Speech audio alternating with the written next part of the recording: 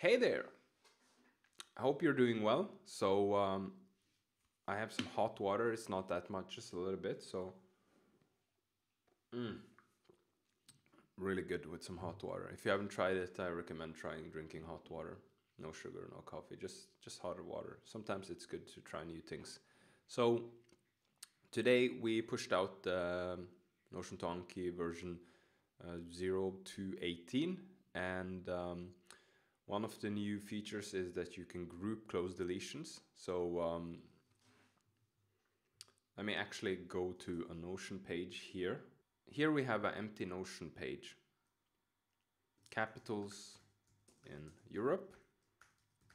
And you already know that you can use cloze deletions, right? So you can say the capital in Norway is Oslo, right?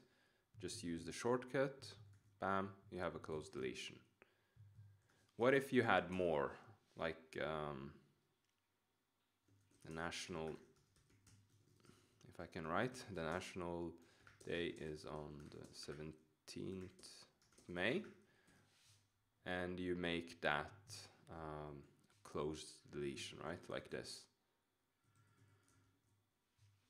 So this is going to generate one cloze deletion in Anki, like C1, C2, and C3. If you don't know what that means just card 1, card 2, and card 3.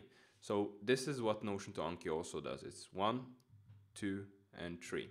But if you wanted to group them, right, you want to see things together. For example, here, you want to group Norway and 17th of May because it's a national day, and you want to memorize them together. You can just go here with the emoji picker and then find the number.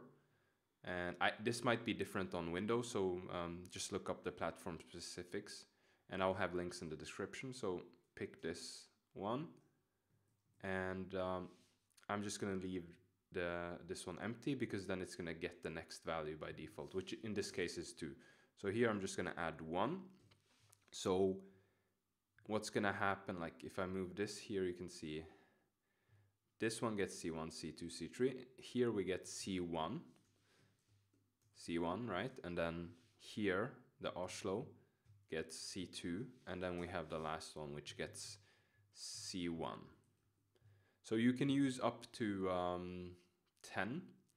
So you have all of these emojis, right?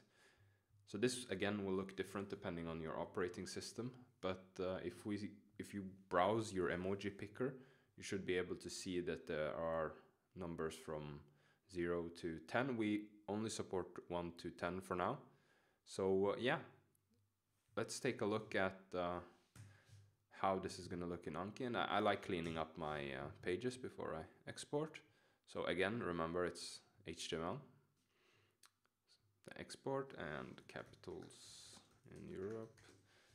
And there was a typo there, but that's fine. And then I'm going to upload this. You know the drill, right, by now. And no need to do anything there. You just convert and then download.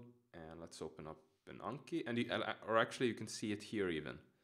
So if you see here, it's very subtle. You can see C1, card 1, C2, and here at the right side you can see the last one on the top has a C3, card 3, right?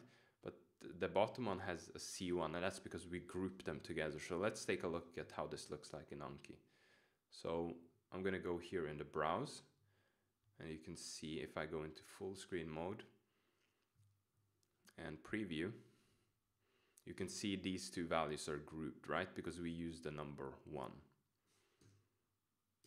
And that's how you group cloze deletions in notion2anki.